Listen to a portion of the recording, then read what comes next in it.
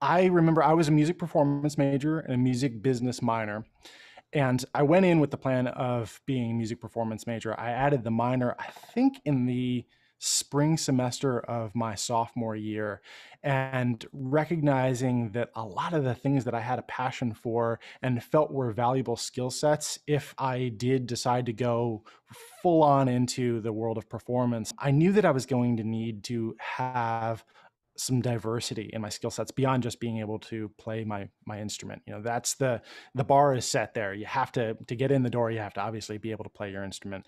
But I knew that I was going to be able to, or I was going to need to be able to market myself, or market ensembles that I was working with. I knew that oftentimes I was going to have to wear many hats, and that wasn't something that ever scared me. In fact, I think it was a motivating aspect of Mm-hmm. my day-to-day life. It's like I want to learn as many different things as possible. But I'm sure, you spend hours and hours a day with your instrument. You spend hours with doing rehearsals and learning repertoire and analyzing things. And so it can be challenging to try and learn other things at the same time, especially things that might exist outside of the traditional curriculum.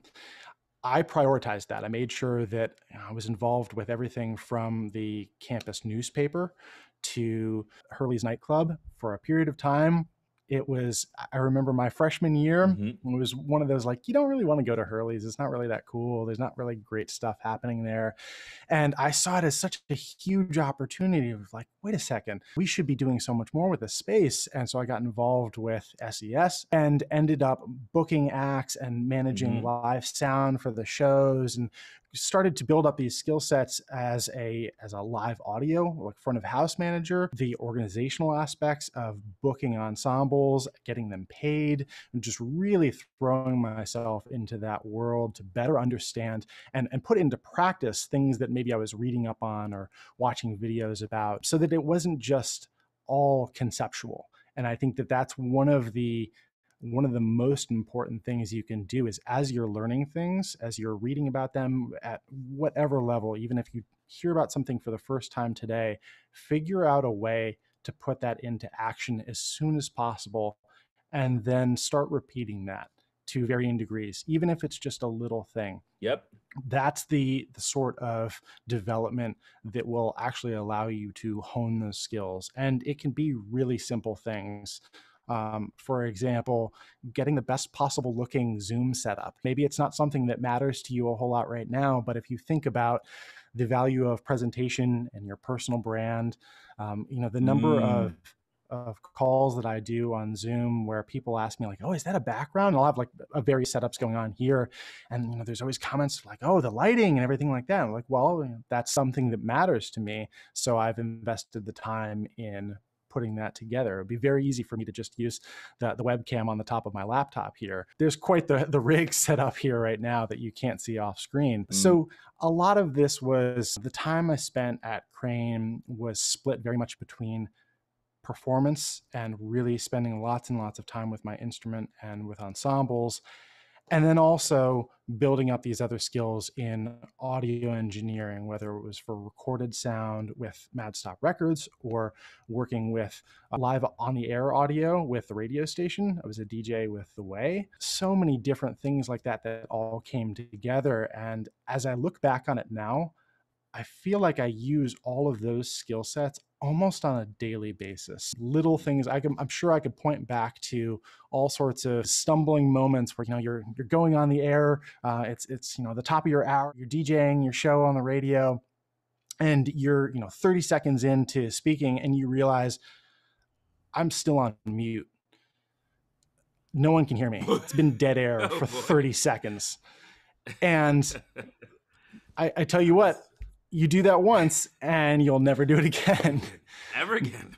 But now, when you're a student, when you're in school, those are the best times to make all those mistakes, to try things out. You've got quite a safety net. Even when things feel like they're really falling apart, imagine being a performance major and then, writing for the newspaper and managing a venue and being a DJ. And I was doing audio recording as a freelance business for students at the same time. I had so many different things going on.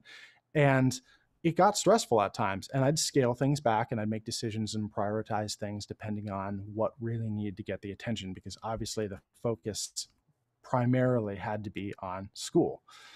Hmm. At the same time, I made sure that organization was number one thing for me. I was horrible as a student in high school. My organizational skills were the worst. Hmm. College was probably one of the greatest opportunities for the development of those skill sets in organization and prioritizing time, budgeting time. I got away from that idea of making to-do lists and put everything into schedule. I skipped that whole stage of making bulleted lists and just started putting things on a calendar so that I would know, like, okay, is this going to take me 15 minutes? Is this going to take me half an hour?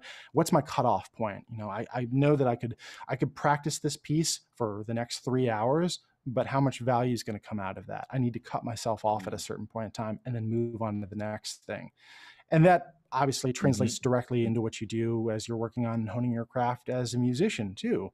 You have to budget time in different ways, and then it starts to turn into a thing where, skipping ahead a little bit, and we'll connect the dots here. But when I was working full time for D'Addario and Company, the musical instrument accessory brand, I went Hmm. so far as to map out literally every 15-minute increment of time during my day to make sure that I better understood Mm. how I was using my time, where the value is being extracted from.